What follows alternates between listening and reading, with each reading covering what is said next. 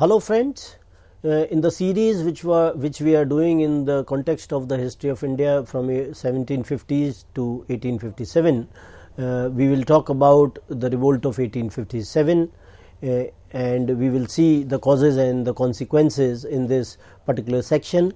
That how in the initial lecture I talked about the Vellore mutiny. I also talked about some of the other causes which were there. The political causes were being discussed, and now following from the political causes, I will continue on the economic causes. That how the kind of policy which was followed by the British in the context of the land revenue and various sections of the society, peasantry, they faced a lot of oppression by the British, and how from the many posts in the administration we find that Indians, they were not being included. The Indian civil services was a close preserve of the British, and Indians, they were not being allowed to enter into the civil services. And even when the rules they were being framed with regard to the civil services, it was very difficult to get into the civil services because the open examination was being held in London initially, and it was in Greek and Latin, and the age was around 23 years, which was later reduced to only 19 years. So that was the kind of a situation in which the British, they were functioning.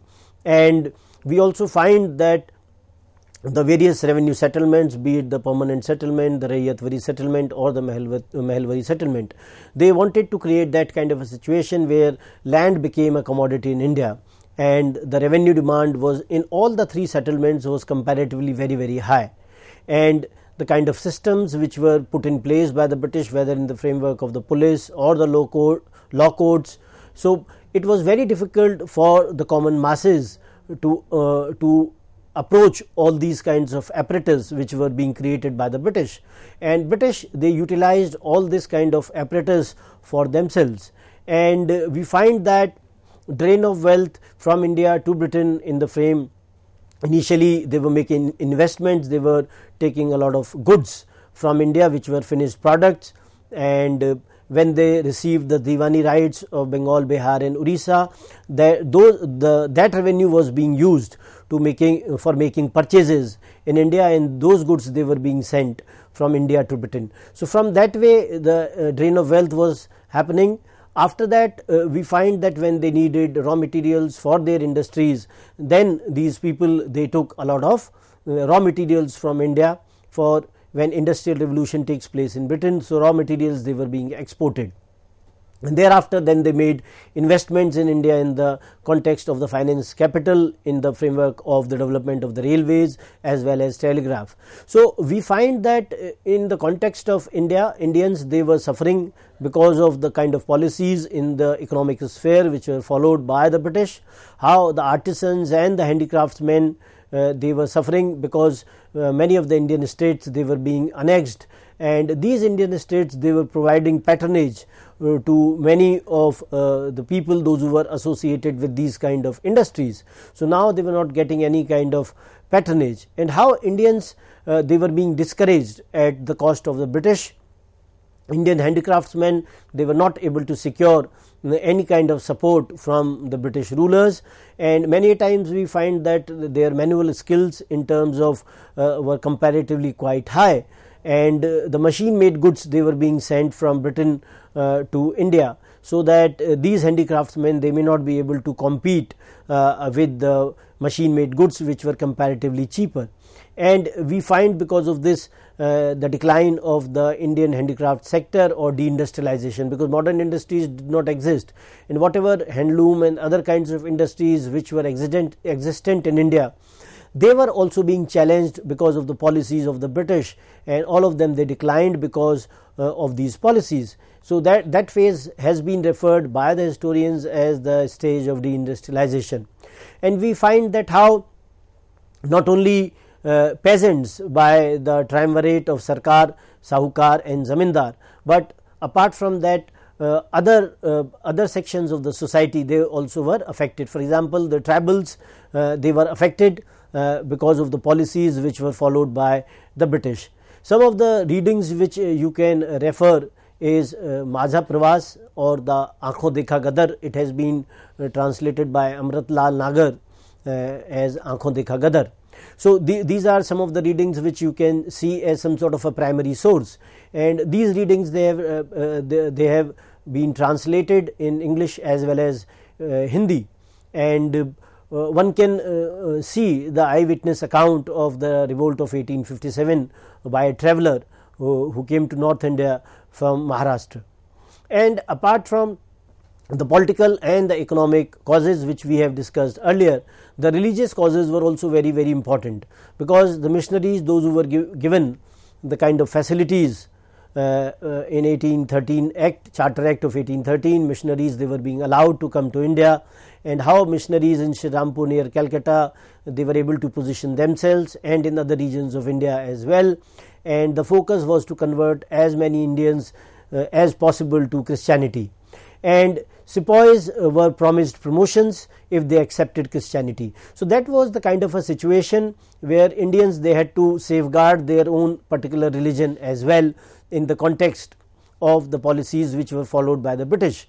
And Indians, when this kind of a situation came where greased cartridges were to be used, then sepoys, they definitely felt that British, they wanted to defile their religion so that they do not remain in that particular religion if they will use those cartridges. So this kind of a feeling which was there in the Indians could also be visualized by the other sections of the society, not only army but other sections, and all of them, they came together in some way. That even Sayyid Ahmad Khan, he talks about this idea that it was commonly believed that government appointed missionaries and they maintained them at their own cost. So Sayyid Ahmad Khan was appointed by the British. He was one of the British officials who was posted at Bijnor during the revolt of 1857, and he also gives this kind of an account that the government was appointing the missionaries and they were being maintained at their own cost. So when this kind of a situation will come and people will widely believe, and the government was also doing such kind of activities where the Christianity was being promoted at the cost of other religions, then definitely it would not be liked by the natives, as it was there during this time as well. Then apart from that, another important factor was the Religious Disabilities Act in 1856, which modified the Hindu customs, that a change of religion would not debar a son from inheritance of property of his father. So this act which came in 1856, which was also modifying the Hindu customs, that if a person changes his religion, for example a son changes a religion from Hinduism to Christianity, then also he will inherit the property of his father. So it was some kind of an indication that British, they were supporting such kind of policies where the conversion was where they were supporting the conversion in every way, that more and more Indians, they should convert to Christianity. Apart from that, in the context of religion, we find that the Christian padris, and they were also making some kind of efforts towards the education of women, and this was not liked by some of the conservative sections of the society, that how British, they would conquer them.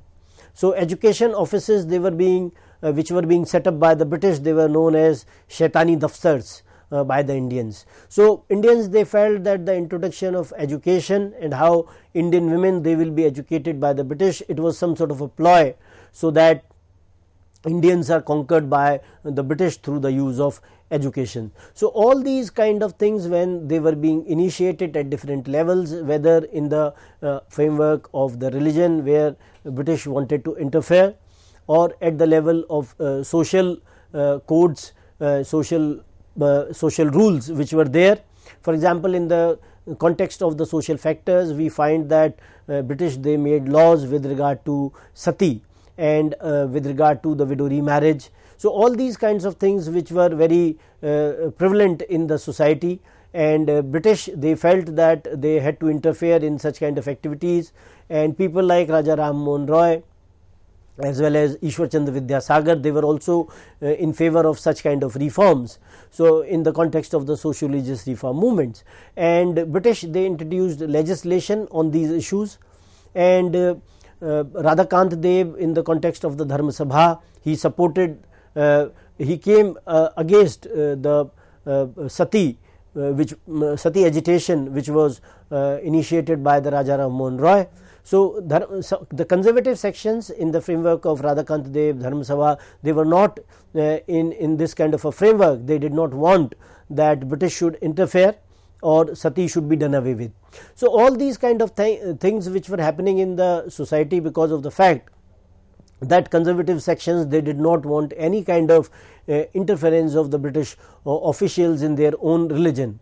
Then racialism was another important factor, where Indians, they were called nigger, how they were treated in the society, how some sort of a feeling of disgust came in the Indians towards the British rulers because of the way they were being referred by the British. And public restaurants and clubs, they advertised that dogs and Indians are not allowed, and they were not even allowed, and Indians, they were paid at a very low levels. So Indians were lowly paid because of the fact that they were considered to be corrupt. Cornwallis and other governor generals, those who came, they felt that Indians were corrupt in nature, but Indians were were paid at a very low levels. And on the other hand, we find that the officials of the East India Company were paid very high, and even after that you find that cases they indulge themselves in bribery and corruption. So this kind of a myth in the context of racialism, that Indians were corrupt in nature, they could not be trusted that way, all these kinds of ideas, they were also being promoted, which were not liked by the Indians. Especially all sections of the society, they felt that British were treating them as some sort of slaves. That was the kind of treatment which was meted out to them. And when British, they in a way interfered in the social sector, in the sati as well as the child marriage issue, then they felt that British, they wanted to convert them into Christianity by interfering in their own religious practices.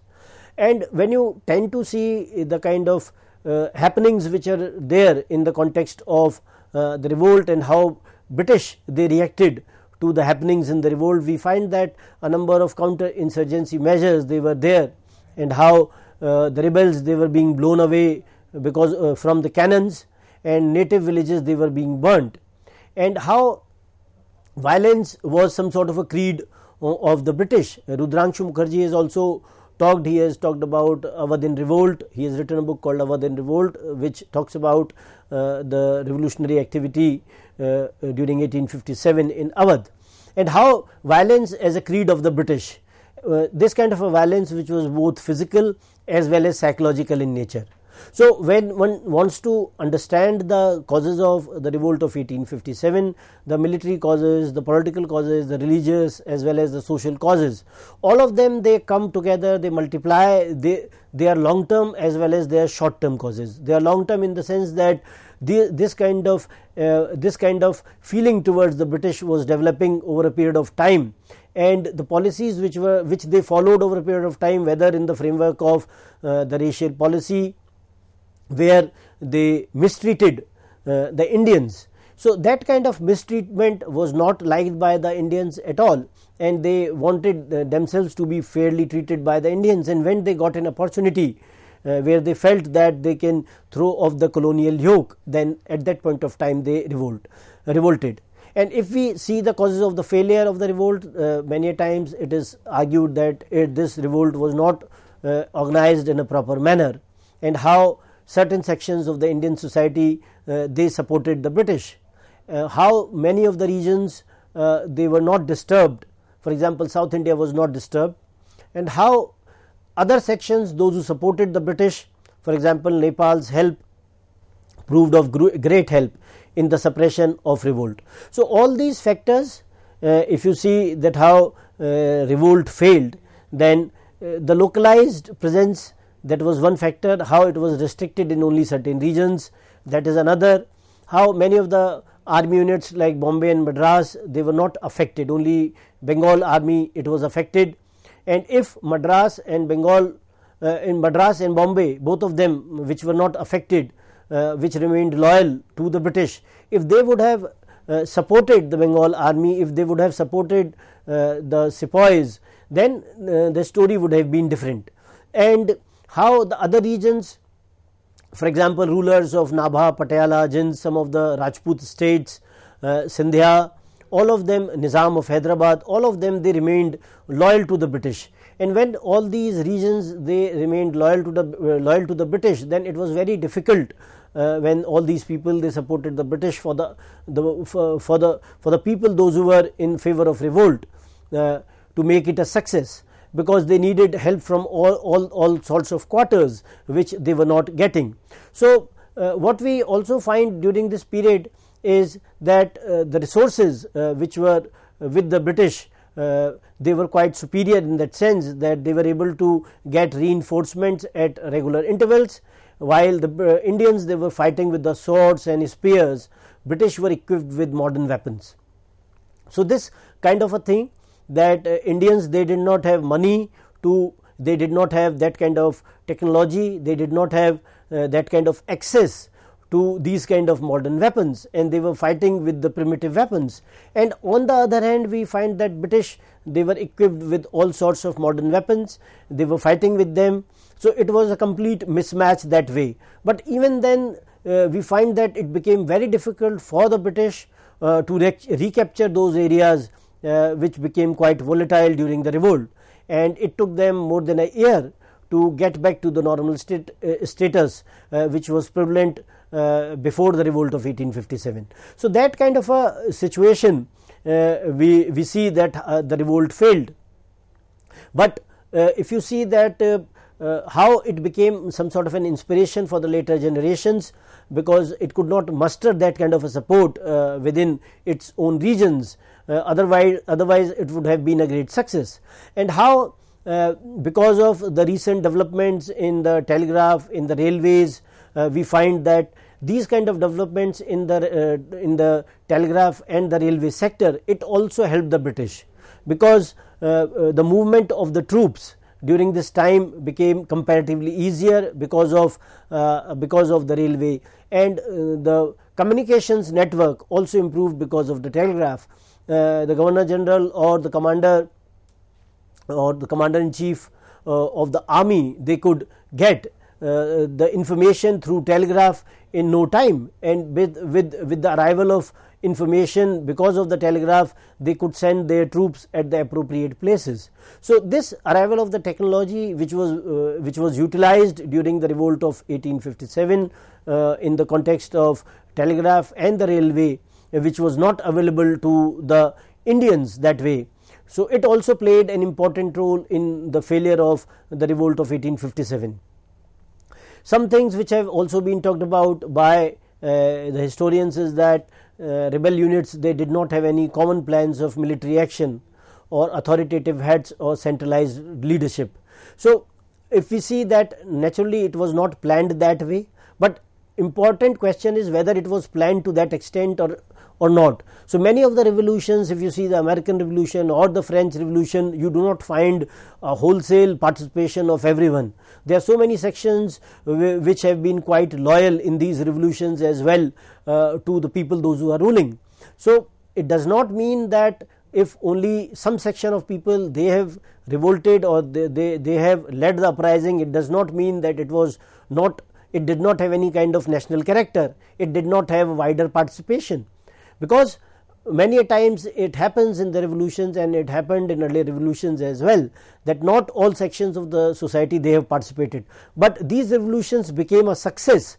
That is why we are trying to justify them. And on the other hand, 1857 has been rejected by many scholars on these grounds, because it was not a success. So if you see the situation in the context of the failure, then it was deficient in experience was not there, and concerted operations, they were also not being led, and it did not have any kind of a forward looking program, because many a times there some scholars, they have talked about that it was a restorative nature. It wanted to appoint again it wanted to see the Mughal emperor as the sole custodian of Hindustan. So from that point of view, it was restorative in nature. It was going back to the feudal order. It did not have a forward looking program. It was not going in the direction where, but in a direction where they wanted some kind of a modern or some kind of a democratic state. But if you see the situation at international level as well, then one will realize that even if the ruler of Hindustan, who was Bahadur Shah Zafar at that point of time, if he was asked to lead the revolt, then the revolt itself became some sort of a political act. So when it was a political act, then why it is being rejected, why it is only being seen in the context of only being a sepoy mutiny? When we also see that some of the people, those who were there with the East India Company at that point of time, like Lawrence brothers, Outram, Havelock, Nicholson, they proved to be comparatively much more better in terms of their fighting abilities. They had these kind of services of these people at that point of time, and they also received reinforcements from abroad. Because the war with China, the Crimean War, they ended by 1856. So more than 1 lakh troops they got freed during that time, and all of them they reached India when they were being needed. So such kind of reinforcements which were available to these people made the situation comparatively precarious for the Indian troops. What we also find after the revolt of 1857 is that Crown, it got the kind of control of India, and the administration was transferred from East India Company to the Crown with the Queen's Proclamation of 1st November 1858. And Queen's Proclamation, it talked about the desire for the extension of territorial possessions would not be there, it did not want it, and it also promised to respect the rights, dignity and honor of native princes as their own. So what was being done earlier, now it was to be reversed. This is what the Queen's Proclamation talks about, that no territorial possessions would be extended now, and princely states, they will be treated with the kind of dignity and honor which they deserve. So that these kind of elements which could help the British, they should be kept loyal. And many of the princes during the revolt of 1857 had supported the British. Many of the zamindars, they had supported the British. So they acted as some sort of breakwaters in the storm of 1857, we realize. And what we find that if this situation where the Crown becomes the real ruler of India in 1858, so that kind of a duality which was there earlier, that East India Company was ruling India on behalf of the British Crown, that was done away with, and now the British Crown will directly rule India. And this kind of a situation where the political sovereignty of India was given to someone who was not even there in India. So Queen became the Empress of India that way, and Crown will take care of the affairs of India.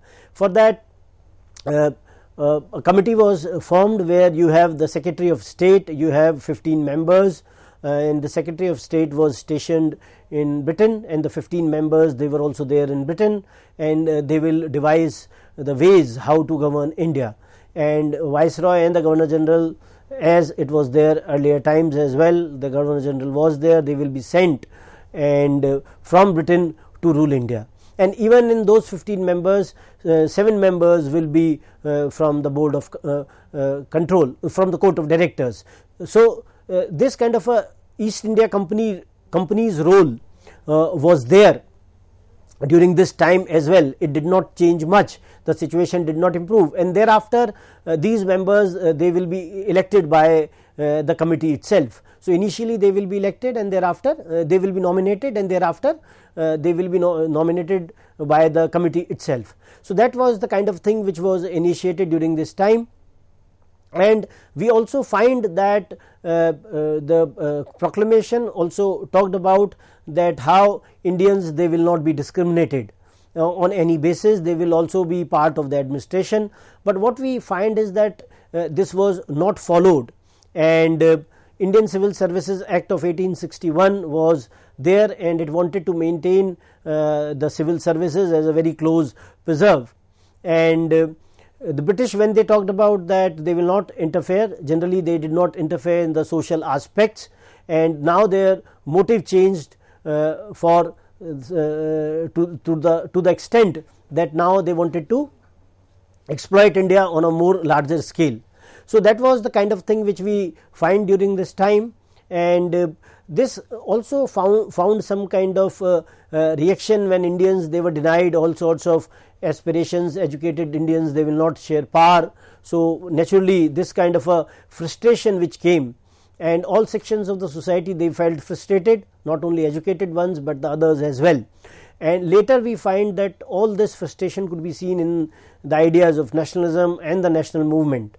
And we also find after the revolt of 1857, the army was reorganized by the British on the principles of the division and counterpoise, where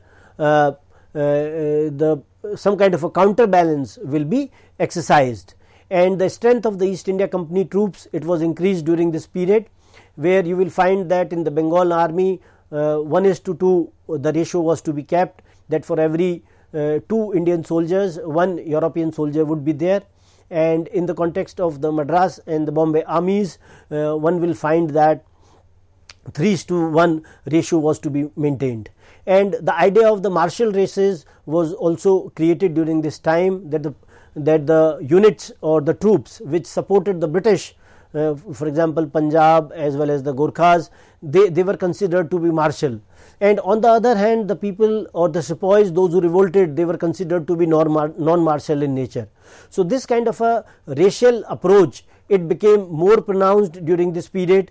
And this racial bitterness, where the idea of white man's burden, where British, they had to civilize the natives, that was talked about, that Indians, they were savage in nature, and they had to be, it was a duty, it was a divine duty of the British to civilize these.